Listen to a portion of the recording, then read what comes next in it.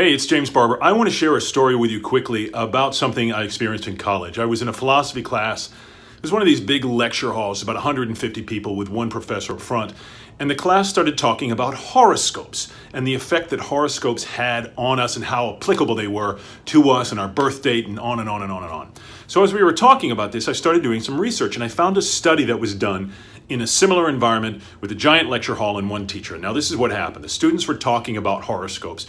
So what the professor did was he asked every single student to take a piece of paper, write down their birth date, the day and month of their birth, flip it over, fold the paper over, and write their name on the top of the paper and pass them back to the professor. So the next time that happened, the next time they met, the professor then had a piece of paper for each student with their name on it, and he passed them out. He said, do not look at them until they get to you, until I tell you to look at them.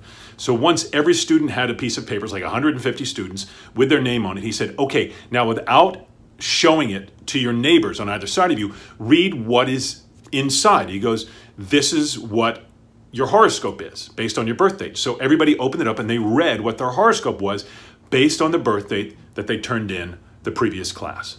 So then they folded them up and he said, don't say anything, but I want to see with a show of hands, how many of you feel that this specific horoscope relates directly to you or what you're going through right now?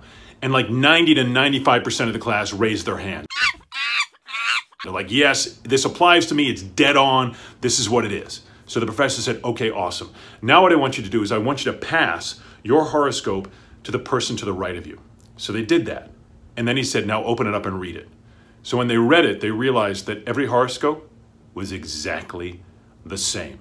It was exactly the same. He didn't do anything other than write the same words on the paper and hand them out to each individual. And the model behind this, or the moral behind this, is that each person, no matter when they were born, felt that the thing that was written on that paper could be applied to their life and was pertinent to their life at that moment. So what's the story behind this? The story behind this, everybody, is that you are the painter of your life. You can take anything and apply it to your life to make it better, right? So why not focus on the things that are going to do that? Focus on the positive stuff. Focus on taking the colors from your palette and painting the canvas of your life the way you want it to be, right? Not being dependent upon what's on a piece of paper, because oftentimes anything we can apply to our lives, but it might not be the thing that we need to. What we need to focus on is what works for you, what is going to take you to where you want to go, what's going to help you break through the confusion, the doubt, get clear of focus, and go to that destiny that you have waiting for you.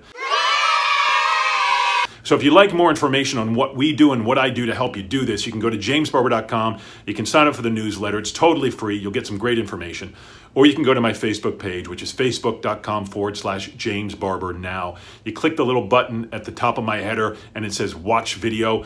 It'll watch a little video. It's my newsletter, totally free. Or you can go to the side of the page. I'm not sure which side. It'll say, join my free newsletter. You'll get some information and you can start on this incredible journey with me and hundreds of other people who have been on it. So listen, guys, write your own horoscope, paint your own canvas, create the life you want it to be, unleash the star power within yourself, and live your destiny. I'm excited for your journey.